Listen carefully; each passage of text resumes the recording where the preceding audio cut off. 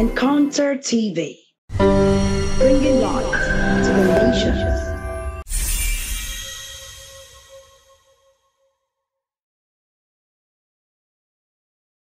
Today we shall be talking about Thanksgiving and its benefits. Thanksgiving and its benefit. Thanksgiving and the gain. Let's use that word again, gain. What for? What is the gain of Thanksgiving? What is the profit of Thanksgiving? What is the result when you give thanks to God? The benefit. Thanksgiving is appreciation or appreciating God for all His goodness and mercy in our life. I come again, Thanksgiving is appreciation to God or appreciating God for all His goodness and mercy in our life. We all know that appreciation is an application for more. Appreciation is an application for more. When you appreciate God, you are applying for more blessing. When you say, Father, thank you, you are telling God to do more in your life. That's why praises and thanksgiving, God does not play with them. It is a returning back like that of one leper to say, thank you, Jesus. There were 10 lepers, only one came back and said, thank you, Jesus. And because he came back, he was perfectly healed. And when you see him, you won't even know whether he has such thing like that. But others were healed also, but not as that one that said, Father, thank you. In everything we do, we should always learn to give thanks to God. It is returning God's glory back to Him. When you are giving time, it's returning God's glory back to Him. He said, my glory will I not share with anyone. Whatever level you are today, don't think it's by your strength. It's by your grace. Many say, I don't get sick because I'm eating nice food. It's a lie. Have you ever, you demand people on the street that sleep in the whatever. Have you ever seen them rush to the hospital? So it's not the food you eat. It's not because you wear good clothes that make you look fine. It's because there is a hand on you.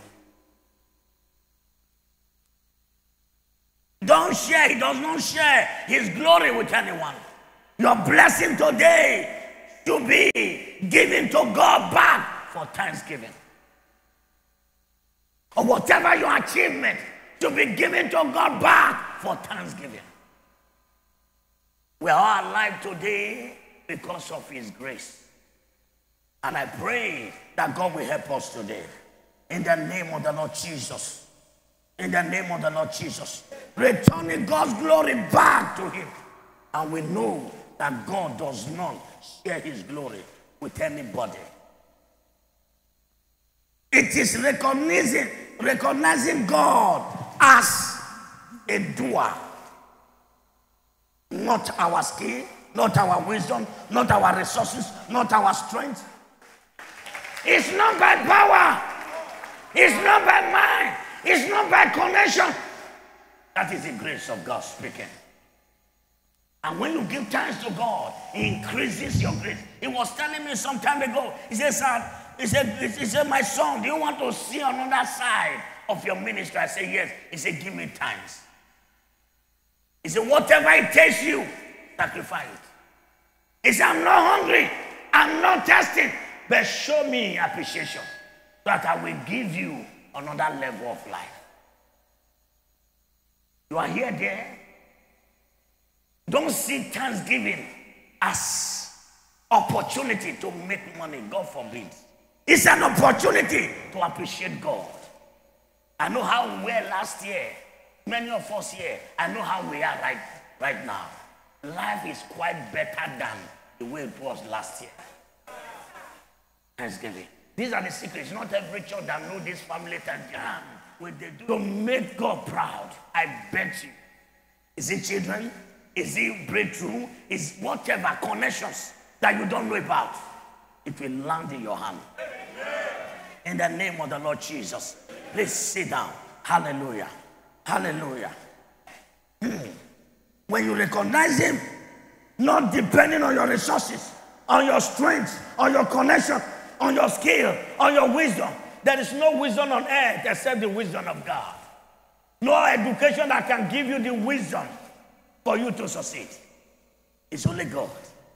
The wisdom of God supersedes anything you can think of.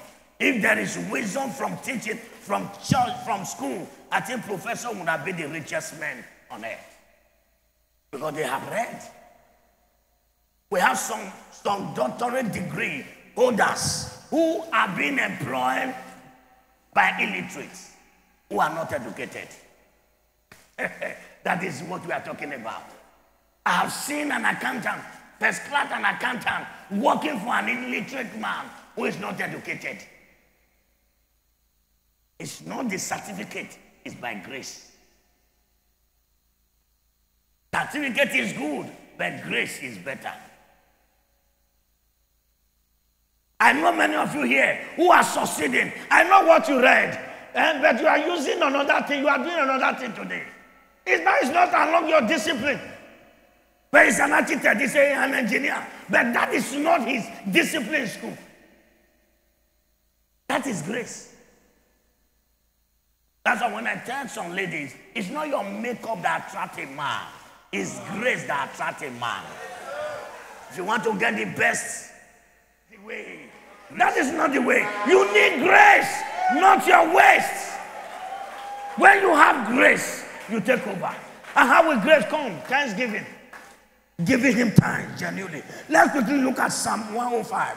1, 2. Oh, I love this. He said, give thanks unto the Lord and call upon his name. Make known his deeds among the people. Are you hearing? Make thee among the people. Sing unto him and sing psalms unto him. Talk ye of all his wondrous work in your life. Yes, let the people know. Yes, I told myself today I'm going to dance as I've ever danced before. Yes, because it's good. I was never hospitalized. I never run into a casket, carrying my children here and there. My wife never made me to, I never say, oh Father. I never pray a prayer of tears. I'm always praying a prayer of thanksgiving. Yes, it's enough for me to dance. I look at it. Let them know the wonders of God. Yes, sir. Let them know. Please continue. Sing unto him, sing psalms unto him. Talk ye of all his wondrous work. Glory ye in his holy name. And let the heart of them that rejoice sing God. Be happy as you are here. Let the heart of them that rejoice. I remember. May his name alone be glorified. Continue, brother. Seek the Lord and his strength. Seek his face forevermore. Are you hearing? As you are giving him time, seek his face. Continue. Okay. Remember his marvelous works that he has done, his wonders, and his judgment of his mouth. Always remember. Always remember. Anything you ask of, it will bring it to pass. You are here, whatever you need. And during the Thanksgiving, my dear, don't fold hand and be looking. Rejoice. Rejoice and begin to speak a word. Father, I can never be disadvantaged. And you will see the light. You will see God himself. In the name of the Lord Jesus. Psalm 107, 21 to 22. Oh, that man would praise the Lord for his goodness and for his wondrous work to the children of men. And let them sacrifice the sacrifice of thanksgiving and declare his works with rejoicing. When you are giving thanksgiving, sacrifice of thanksgiving, anything called sacrifice is something that is not convenient, but you have to offer it. That's why you see all those unbelievers, they make sacrifice. One day in my junction, where I was living before, I saw very round fish, big fish with oil sparking. It's just that I didn't know when they put it. I would have ate that fish. But I know the person that put that fish has no fish in his soup. That is sacrifice. what you cannot do to yourself, doing it to please the God. He said the sacrifice of thanksgiving. Doing what is bigger than you to say, Father, Eshe. You are giving him appreciation of what you have done. And he said, oh, my son, for you to do this, I will do more in your life. I told you, God, do it. As you are giving out this thanksgiving, do it in the spirit, not religiously. Do it in faith, not because this is how they do it last year. Do it from a right heart. There's no way you will not get results. A right heart, not entertainment heart. A right heart, a right heart, a right heart. You always see me talking about hearts. Yes. Anything you do with a wrong heart, like Cain, it will give you Cain results. But anything you do right, it will give you Abel results.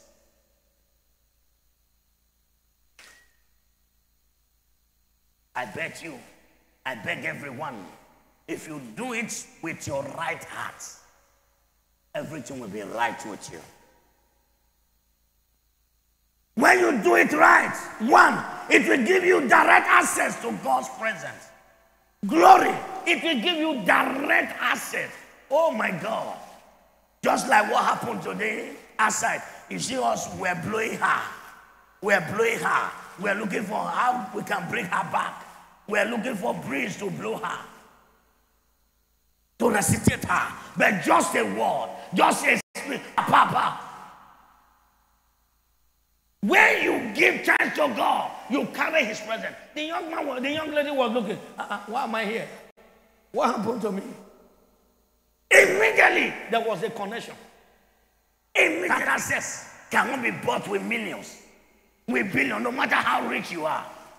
You can't get that access just like that. But with right thanksgiving, you can have it. Psalm 100, 1-4. Psalm 100. Make a joyful noise unto the Lord, O ye land. Are you hearing? Yes, sir. Make a joyful noise, O unto ye the land. Lord, O ye land. I want you to shout it. Yes, sir.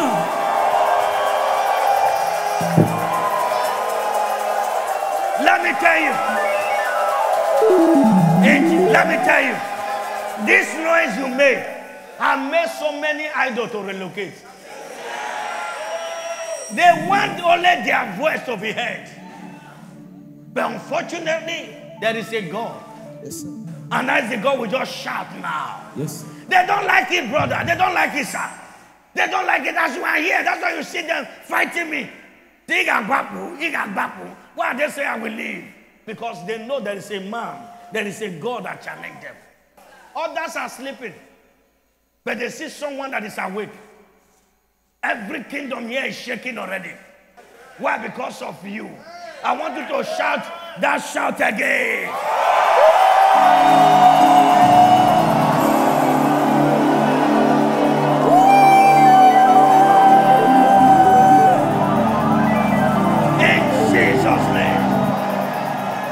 Are you hearing that? Please sit down. Let's continue. Let's continue. Serve the Lord with gladness. Serve the Lord with gladness. Come before his presence with singing. With singing. Know ye that the Lord, he is God. It is he that hath made us and not we ourselves. Are you hearing? And we are the sheep of his pasture. We are his people and the sheep of his pasture. Yes. Enter into his gate with thanksgiving, and into his court with praises. Be thankful unto him and bless his holy name. Amen. Every Sunday, every service is supposed to be a thanksgiving time. Enter his gate with thanksgiving. Which altar is greater than God's altar? Which court that is greater than God's own? Which power that is greater than God's power? Never. After your thanksgiving, in this month of thanksgiving, yes, sir, your enemy will become a footstool to your greatness. In the name of Jesus. Amen. That devil is in trouble. Yes, sir. Let's look at 2 Chronicles 5:13-14. And it came to pass, and the trumpeters and the singers were as one, to make one sound to be heard in praising and thanking the Lord. And when they had lifted up their voice with the trumpet and cymbals, an instrument of music, and praised the Lord, saying, for he is good, and his mercies endures forever. That when the house was filled with a cloud, even the house of the Lord, so that the priest could not stand to minister by the reason of the cloud, for the glory of the Lord hath filled the house of God. When you give him thanks, he terminates shame, disgrace, limitation, setback, poverty. There are things I have tried, which God, the Father, the Son, or the Holy Ghost have done because of thanksgiving. This environment, we are here. They are not happy with us. They took us to court. Severally, they have been going to court. Their car everywhere. That is their prayer. Another one came out and joined the person that took us to court. I said, yes. Yes, I'm aware. I'm one of the witnesses. And the woman that want to give it said, I know that church. That church has been hateful to everybody. Why do you want to remove this church here? He said, that is my verdict. Everybody go. No more case. Are you getting it? And I met somebody. He said, there is no way he can take us to. He said, you cannot stop God's blessing. And I pray anyone that wants to stop your blessing will go down. Hey. You are seeing car, instead of you to celebrate, you are angry. Yes. I pray if you don't have car in this place, by this time next year, you will have that car. Amen. Yes, sir. In our next Thanksgiving, yes, you will queue up to testify. Amen. In the name of Jesus. Amen. Please sit down. Hallelujah. Hallelujah. The glory fill everywhere. Thanksgiving attracts God's glory. When you give him thanks, he brings down his glory. And the glory of God is God himself. It's God himself. Hallelujah. I see men. Today, I see the glory of God in your life. In your job, in your company, in your family, in your marriage, the glory of God. It terminates struggle in life. Let's go to the second one. Number 2. With the answer to our prayer. Psalm 50, 14-15. Offer unto God thanksgiving and pay thy vow unto the Most High. Go to this. I see what he said there. And call upon me in the days of trouble, and I will deliver thee, and thou shalt glorify me.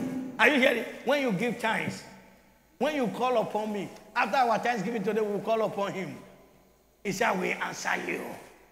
That's why you see some people, because we don't do our thanksgiving with our heart. We don't give thanks to God in our heart. We pray. Why? Who will answer you? He said, when you give me thanks, he said, call upon me in your days of trouble, because there must be trouble. He said, I will do what? I will answer you. Are you getting that? Let it be your memory verse throughout this year and next year. That when you give thanks to him, not even when Thanksgiving is feast, even when it's not feast, on your own, when you give him thanks always, he said, call upon me in time of trouble, I will answer you. Speedily answer. Speedily answer. There was a glory. Listen, and the third one, multiplication and increase in life. Jeremiah 13:19. Out of them shall proceed thanksgiving. Are you hearing? And the voice of them that make merry. And I will multiply them, and they shall not be few. You can never be few. In your business, yes, sir. In your finances, you will never be few. I will glorify them, and they shall not be small. Are you hearing? Yes, sir. I will glorify them, and they shall not be small. Yeah, when you get to your office tomorrow, give him thanks. Just kneel down and say, Father, thank you. Thank you. Thank you. Thank you. Thank you. Thank you. After that, just stand up. You will see, he will multiply you. He will glorify you. Hallelujah. And John 6, 1 to 14. After these things, Jesus went over the sea of Galilee, which is the side of Tiberias, and a great multitude followed him, and because they saw the miracle which he did on them that were diseased. Are you hearing? Yes, sir. On them that were diseased. Yes, sir. It's not this, on them that were, that were dead. On them that were dead. And Jesus went up into the mountain. And there he sat with his disciples. And the Passover, a feast of the Jews, was nigh. And when Jesus then lifted up his eyes, he saw a great company come unto him. And he said unto Philip, when shall we buy bread that these may eat? And this he said to prove him, for he knew himself what he would do. And Philip answered him, 200 penny worth of bread is not sufficient for them. It's not even sufficient.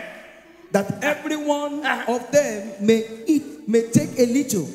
And one of his disciples, Andrew, Simon Peter's brother, said unto him, there is a lad here which had 5 barley loaves and 2 fishes. But what are they among so many? Come up. The faith. We are talking of buying plenty bread. You say it will not be enough. You are coming to say there is somebody that has 2 loaves and 5 fishes. We are talking of the. Are you okay? But Andrew has faith. He knows what the master can do. Are you getting it? Many of you don't know what King Chapel can do for you. That's why we are still where we are. We are not moving forward. Are you getting it now? Look at what happened. Continue, brother. And Jesus said, make them sit down. Make them sit down. I want to give out fruit now. You see people rushing. When you are rushing, you can't get the result. Make them sit down. As they sit down, they were giving them 1, 2. I believe you are understanding. Fruitfulness is taking place. Because they sit down. You are not in a hurry. Are you getting it? Are you getting it? It will help you to get what you want. Are you getting it? Oh yeah, let's hear. And now was there so much grass in the place. Yes. So the men sat down in numbers of 5,000. And Jesus took the loaves, and when he had given thanks. He has given what? Remember, I said when you give it time, there will be what? Multiplication. Yes. When he gives time. He distributed to his disciples, and the disciple to them that sat down, and likewise of the fish as much as they would. And when they were filled, he said unto his disciple, gather up the fragments and that remain, the remaining one that they could not finish. Nothing be lost. And therefore they gathered them together. You know, many of us, when we eat remain, we throw the food. Yes, sir. You know it's a sin? Yes, sir. How many of you know that? It's a sin. For you to eat because it remains, you throw it off. Say, gather them so that no one will what? Will lost. That is Jesus Christ. If you are a Christian, you are not an economist. You are gone. Jesus Christ, God himself was an economist. That's why he did not create the whole world once. He was doing it gradually, stage by. He has the power to create everything once. As an economist, you must learn. Management is not poverty. Management is to show how you appreciate what God has given to you. God did it. Multiplication. He said, gather them. How many baskets? 12 baskets. 12 baskets, yes, sir. Remember. Are you getting it now? Yes, continue. And therefore they gathered them together and filled them 12 baskets with the fragments and 5 barley loaves, and remained over and above until them that had eaten. And those men that were there, when they had seen this miracle that Jesus did, they said, this is of a truth that prophets that should come into the world. This is the prophet we have been expecting of a truth. Are you getting it now? Are you getting it? And I pray multiplication in your life, in your business, in your finances. My dear, if you are here and you have not experienced multiplication, after today, multiplication left and right, east and west, north and south, in the name of Jesus. Finally, all-round restoration. There is nothing lost that cannot be found in God. Anything you have lost, it can still be found in God. John 11:33. And when Jesus therefore saw her weeping, and the Jew also weeping, which came with her, and he groaned in the spirit and was troubled. He was troubled. And he said, Where have ye laid him? And they said unto him, Lord, come and see. And Jesus wept. And then said the Jew, Behold, Jesus what? Wept. He cried. He, as a woman, he cried at that moment because he had the body of man. But look at what happened immediately after that. Continue. And some of them said, Could not this man which opened the eyes of the blind? They are started talking about him. Oh? Yes, sir. That is the word we have today. Yes, sir. Have caused that even this man should not have died. And Jesus, therefore, again, groaning in his spirit, himself, cometh to the grave. Jesus, therefore, groaned in the what? Spirit. It's no longer the Jesus that wept. Yes, sir. The Spirit of God entered him. Continue. It was a cave and a stone laid upon it. And Jesus said, Take away the stone. And Martha, the sister of him that was died, said unto him, Lord, by this time he stinketh, for he had been dead for 4 days.